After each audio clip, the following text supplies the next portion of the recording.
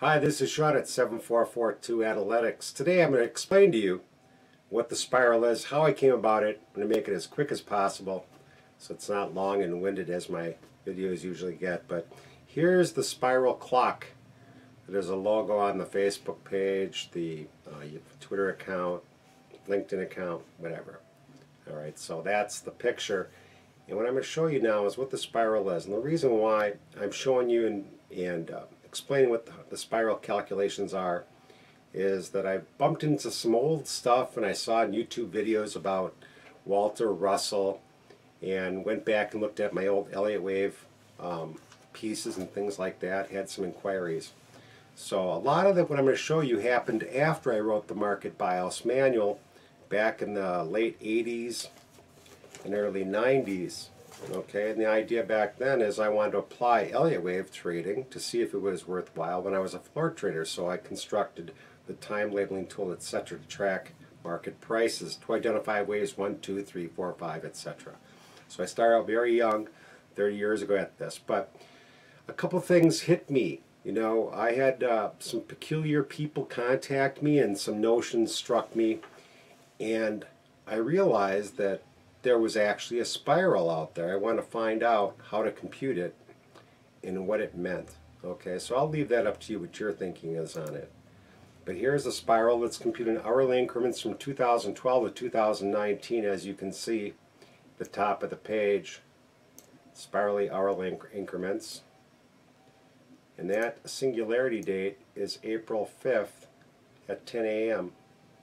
in 2017. So the singularity will be reached. So what is this spiral? Okay. Each of those dots is planet Earth spiraling through space. Okay. So on the left side is the sun. That's the x-axis. The y-axis is the height of Earth's orbit, spiraling orbit through space. Now in this case we can't see y. Okay, we can't see we can't see x, we can only see x and y. So this would be the x and y frame. Okay, I want to set this in motion a little bit and see if I can do that in Excel. Should be able to. So we follow the dots and we can see every hour that's Earth rotating through space. Now here is the other element. What I describe as the retrograde phase is actually the nutation of Earth, simultaneously spiraling through space. Got it?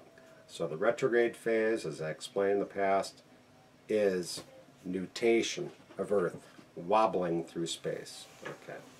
So alright, so let's just keep it at that. Now, in order to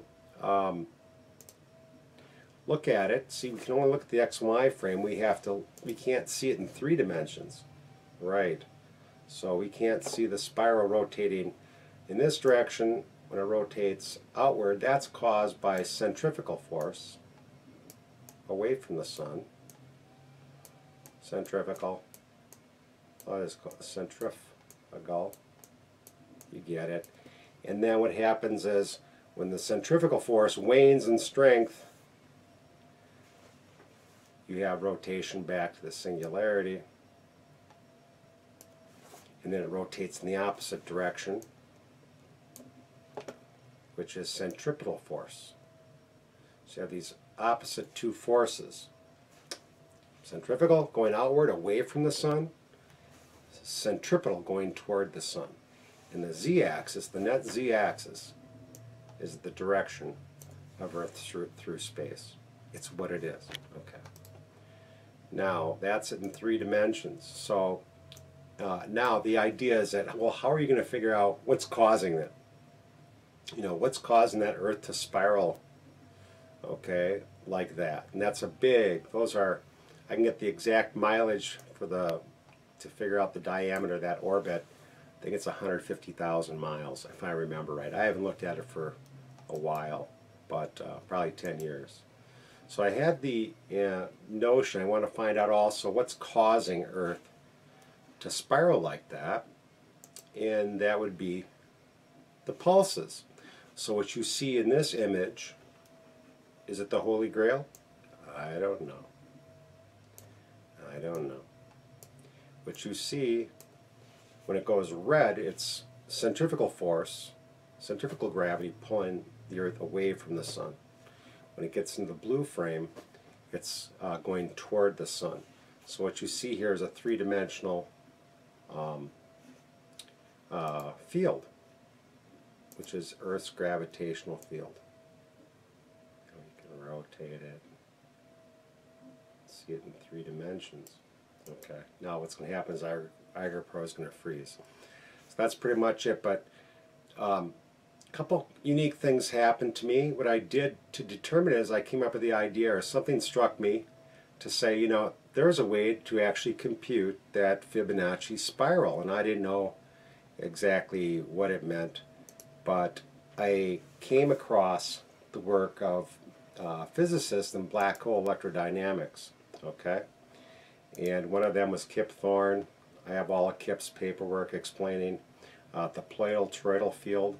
It's very technical. He's at Caltech, renowned scientist and physicist about black hole electrodynamics, and I have all of Kip's books explaining this and relativistic. So what you're looking at is what they call a 3x1 formalism.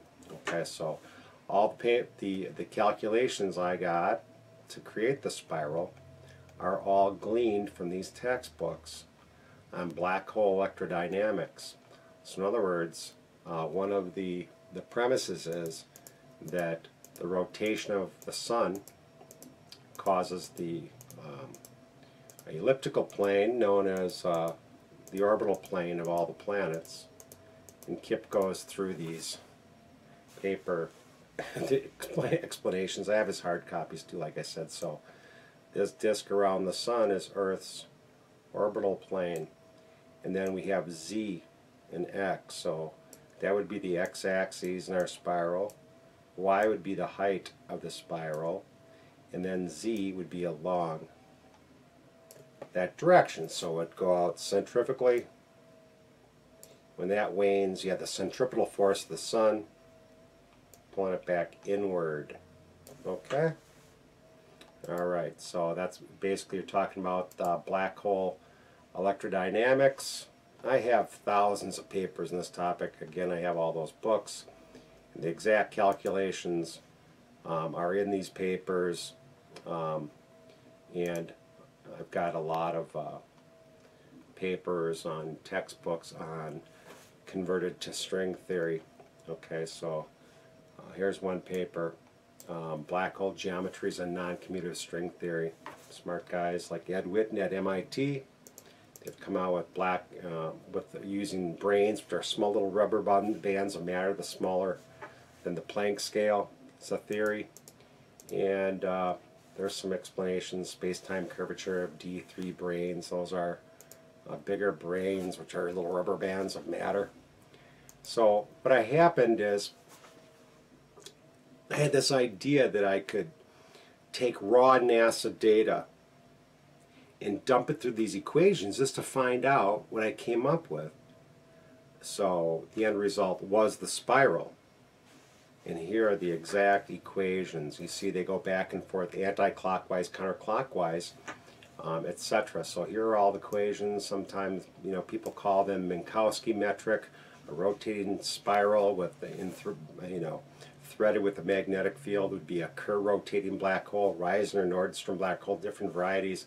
But there are the equations that I used to compute the spiral based on their formalism. Got it? So it didn't happen in a day. It took a few years for me to figure out the way to get it right. And once I got all the raw data injected or run through, the raw NASA data, run through these algorithms, the result then was the spiral. Got it? And I really didn't know what I was doing because I'm not a trained physicist or mathematician. It's really intricate science. So that's the end result. Again, what you see is Earth rotating through space, in this case 3 dimensions. And the nice thing about Eiger Pro is you can change the colors, make it look pretty, things like that.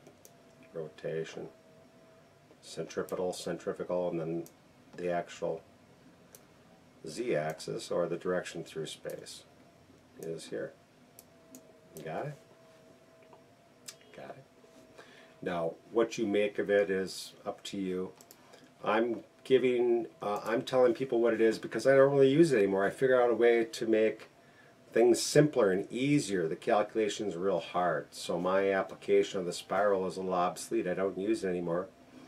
You know, I have thousands of papers on the topic, piles of raw NASA data, etc. But I had one unique experience. And here, I was going to show you that I have the hourly data from 1872 to 2082. So I don't expect to be alive by 2082. And then I also have the 10-minute data from 1970, and there's my template, so I create the spiral calculations with that, 1970 to the year 2100. So it took me a little while to download all this data from NASA and the Jet Propulsion Laboratory. It took me days, because it just doesn't, 10 minutes worth of all that data takes more than about a half hour. It was days of downloading, make sure I had the right components in there to get the spiral result. And what I want to point out also, I had a unique, a lot of this was that my work was based on, you know, people suggesting things to me and saying, well, let's go find out, let's see if that works. So I'm going to show you some items that I thought you might find interesting. Back around, right after about the time that I discovered how to compute the spiral, I was contacted out of the blue by a guy. He called me at work one day from Australia. He said, I bumped into your spiral calculations and showing how you're applying it to market price behavior. And I said, well, that's nice. Hey, you know, that sounds good. Because I have your market bias manual. But he said, you know what? Your stuff looks like the work of Walter Russell. The way it's expanding and contracting, the thrust of radiation, and everything you try to allude to, it looks just like Walter Russell. And it had the same formalism, where it was 4 by 4. You get it? So it's like, wow, well, there's Walter Russell's chemical table. Okay, a surrogate to the Mendeleev, or I forgot all that stuff from high school chemistry. Mendeleev table. So I know there's a lot of interest, people with have an interest in Walter Russell's work. I looked into it, I found it very intriguing, but my world, I really only cared about how, if it could be applied to market price behavior. And one of the things that I found interesting is that Walter Russell's artistic version matched Kip Thornton's version on black hole electrodynamics. In other words, an accretion disk, which is a black hole, well, that's what you have. For example, the orbital plane of the planets, you know, it matched his exactly. So you had, you know, his formalism for converting, there's your black hole ergosphere, things like that. But one of the things he has in here talked about matter and radiation. I thought, wow, this matches Walter Russell's work, because I read through that, and you know, the driving torque. Look, this is right out of black hole electrodynamics from a renowned physicist at Caltech. You know, Kip Thorne. So the driving torque with which matter spins up a black hole, and the counteracting torque of radiation. You see the curvature of labeled matter is the value d over d, mm, blah, blah, blah, blah, blah, blah, blah, blah. So I've read through about 14,000 of these papers and refined the algorithms, reading through the black hole electrodynamics and black hole accretion disks. So that's pretty much it. See, it matched Walter Russell's work. Now, that's pretty much it, my explanation of what the spiral is. If you want to acquire it, the actual data for your own computations, if you're interested in it, how to do it, right, spreadsheet, IgerPro, free, contact me at info@7442analytics, and I'll give you all the equations in spreadsheet format with the raw data, either hourly or 10-minute increments. Okay, so in the past what I did is I built models to see if the spiral is actually governing market price behavior with different gears and pieces and elements in there. But it's yours now. Just all you have to do is, you know, simply message me at info@7442analytics.com, and you can get the same stuff. Okay, so you got a nice pretty colors. You can do Niagara Pro. In other words, this would augment moving away and toward the sun, so each dot would be planet Earth, and that's in hourly increments, but I can get it in 10-minute increments to hourly increments. That's what I have it broken down. So I hope you like that explanation. It may be long and winded. You know, it turns like in that sometimes people want more explanations of what the spiral is, but you can contact me at info@7442analytics.com if you want to find out more. If you have an interest in Walter Russell or Elliott wave, things like that, I can get you more information, and you can actually acquire the data in the spreadsheets. So thanks a lot from 7442 Analytics in the warehouse. Bye now.